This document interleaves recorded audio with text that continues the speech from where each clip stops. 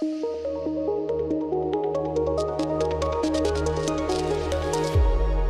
ba je ba matena se bia mu dia na me de ensema etwagu ewo monten so bi e na ba be somo na ebusia wasofo bi a wagedin ayo sofo ndi na anim se wagedin ye papa e ba ne controversy so dia enye wo ya de papa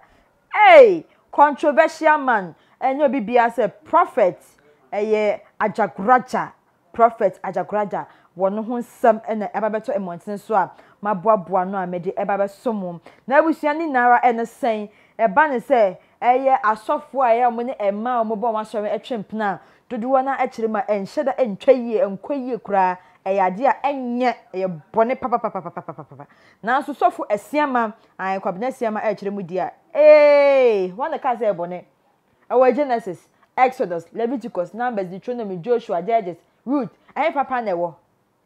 there were mu and Matthew, Mark, Luke and John Revelation but any Bible new.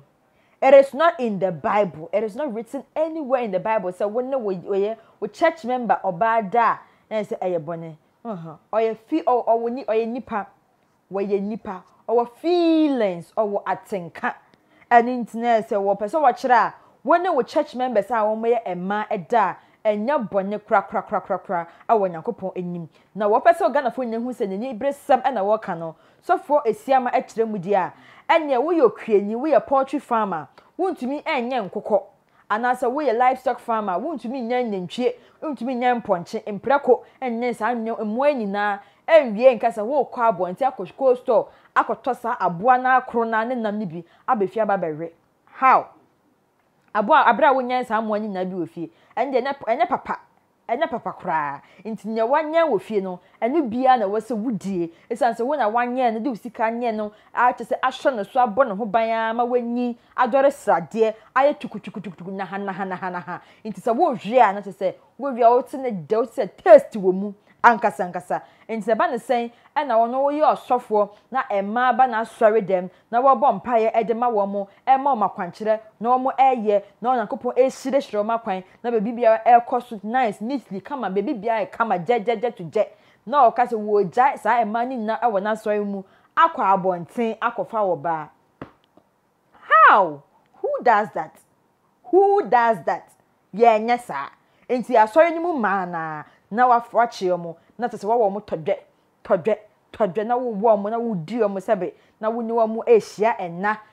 sebe na we na edwie ewo tese obi tirima wo bo na dwe no sa na wo se wo mo dwe so fa Ajaguraja kan se sanso tire mu kira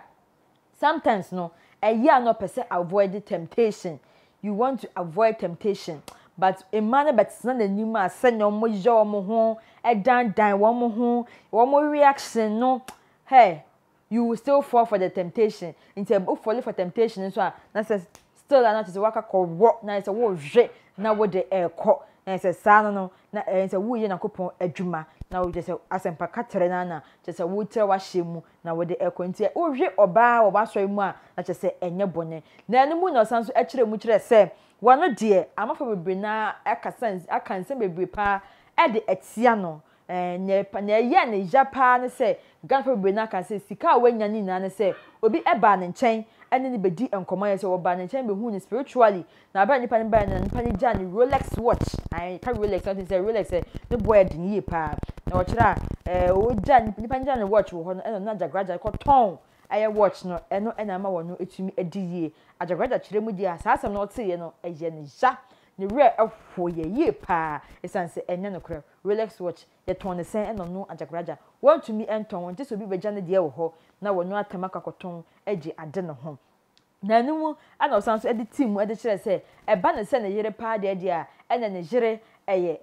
obofo Ajaguraja wono ena waware no obofo Ajaguraja ena owa no owa na ewu papa sofo abednego sofo abednego obi ani no kumase wonten so ono ena ne papa ena no so babeji na de eba ne se amfa bibiri na ekasa se adentin na won hye mpaboa enhye eseseti na wono wa kire mu dia if you wear the garment the garment or the gown you wear no it comes with rules and regulation you need to follow the rules and regulation into the garment also tells them not to wear slippers into ana won share empabo say shoe say slippers so won share mu bi anda ne da ne nan esisi fama wode eye ne na medwuma e oman Ghana mu hase na abusia nya yesi ye fi Ajaguraja nsemu dia ne ye kakopie mu e won nsefufuro mu nya nye eye osofo prophet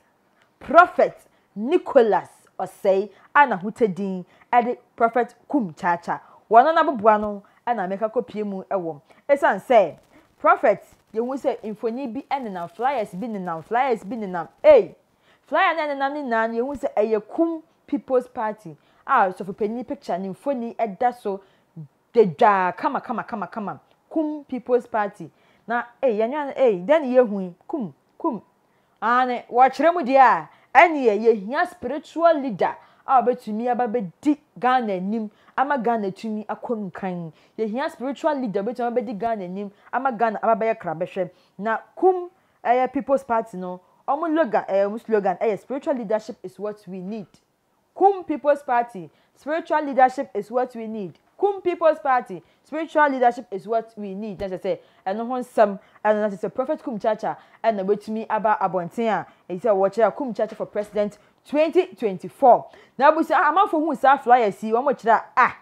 prophet kum chacha anyanya bia wada nyane te wani esan so man Ghana mu hase enye wo yenka bi nhemu 2016 ana ye maame akua donko eyi ni ti so aba be pre eya akonya no na wo kasa bebre pa de ti maame kire se maame wanko suku classroom kra wanko na wo kotena adwumade bia se ye ko summit bia se wo beda wante brofo na ye ka no enya afi ni ye nkonko katwi e wo sa summit na se eni ntino se wo soso enne akwa ba beto na wo so ba betwe ti se ba be stand se ye nto so aba dia enye enya de betumi aye possible emumpo kire mumpo a enya de wo nanka sampo abra eye sofu chirabosom eyi ni ti se ye nto ne so aba emanim be ye franketu nyan se be ye omanpanyi no onu kum chacha kra wan support no wan shadan yi nanim an support Reverend Andrews sofu chirabosom wan support no nti eba ne sen ena nde wo no so aba abonten a wo kire se wo ba be pre omanpanyi edibre no as an independent candidate and so obeti amanuku anase de wo mo gin ho kwa wo mo ntia sinti wo mo kire prophet kum chacha won call na won sanso emre biom ebimu so kire enye Ghana de ye ho taye papa ye ho tekuru ya ho te papa na ye Ghana for ye timu ye say you can be sad in peace in Ghana wo ho no ma na obi din da ba hwim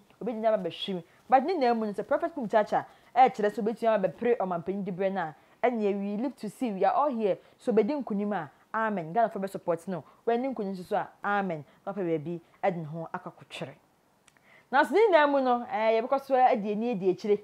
ye be di akire pa ye ni ahwe ne be pie mu wo oman yi mu say prophet kum chacha say ya godie bi na wo die say na sempa na wo ka dia enye ni na mu no na ba je ba e de bro ama hu ni ekọ ene ne eba ene so prophet Osibempa ne birthday papa baby be obi ano happy birthday enko enfama makram